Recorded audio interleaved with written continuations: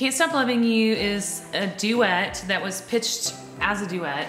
And just, you know, just one of those songs that everybody, especially me, was crazy about. And it's kind of like a Need You Now, you know, and it gets more and more and more passionate as it goes along. And so we were thinking about duet partners, and I love the Fray. I've always been like just madly in love with their music and with Isaac Slade's voice. And so we reached out to him, and he agreed to do it, came in the studio.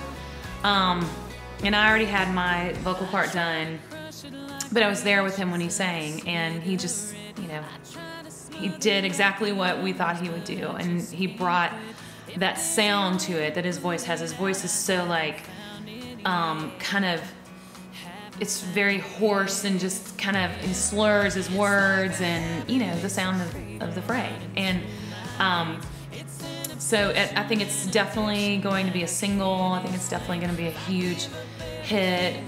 Could even be like a big crossover hit. It's just one of those songs that is undeniable. 'Cause I can't